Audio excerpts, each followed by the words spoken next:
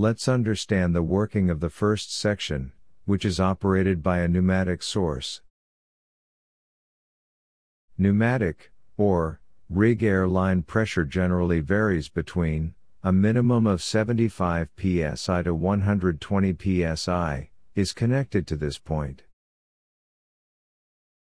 As rig compressor generates dry air, which is lubricated by air lubricator. Thus lubricated air is fed to the system. Because, if any machine works without lubrication, will get damage. The accumulator control unit has 2 pneumatic pumps. Some of the units may have more than 2 pneumatic pumps. The pump suction line is connected to a hydraulic fluid reservoir, and the pump discharge line is connected to charge the system.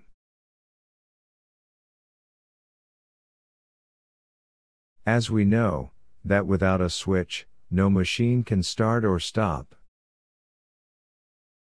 So this is a pressure switch, to switch on and off the pneumatic charge pump.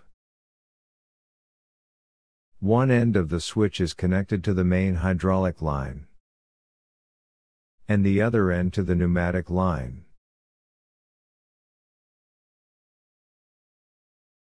The pressure switch senses the hydraulic line pressure, and operates the pumps. This is called a hydro-pneumatic pressure switch. Generally, the pressure switch starts the air pumps. Whenever accumulator line pressure drops to 90% of maximum operating pressure, that is 2700 psi, or below, the hydro-pneumatic pressure switch will sense and start the air supply to both the pneumatic pumps.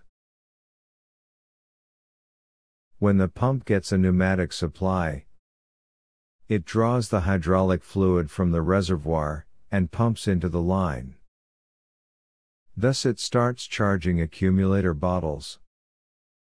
When accumulator pressure reaches maximum operating pressure 3000 psi, the pressure switch will sense the accumulator line pressure and cut off the pump air supply.